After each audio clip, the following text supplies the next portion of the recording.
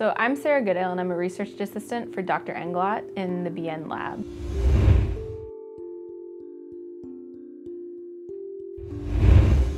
So one of the projects we have going on is stereo-EEG, and that's when Dr. Englot will implant electrodes into the brain of epilepsy patients to record the brain activity that's happening. And so he'll basically create this before the surgery and then put the electrodes through these holes while he's actually performing the surgery, kind of a better way to direct them so they know where they're going.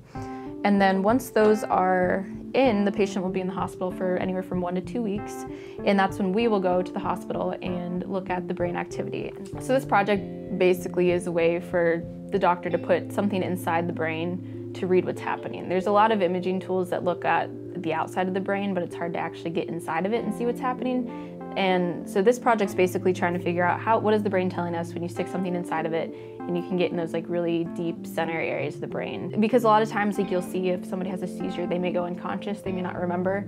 So that's other areas of the brain that are getting affected by this activity. So if we know that it starts in the hippocampus or the amygdala, how is it going across the brain and making the body move, making the body shut down? How is it affecting the person as a whole rather than just that one individual spot in the brain?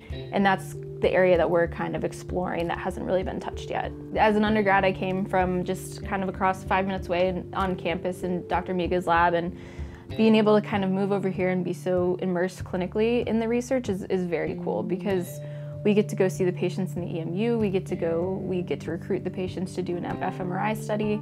And so I'm constantly interacting with patients and really getting a sense of how much this affects them and how happy they are that somebody's actually looking at this, which is really cool. And I think that's one of the things that makes it most rewarding, is when you get to talk to these patients and they're so excited that they're seizure-free and they're so willing to help us out because they want us to be able to make things work for other people. So I think that's probably one of the coolest things, to be able to work, especially in a VISE affiliated lab, because it really is that integration between surgery and engineering. And you're basically, as an engineer, you're getting to look in that clinical side that you wouldn't normally get, and the collaboration that Vanderbilt has with the hospital is it's unmatched, so that's really cool.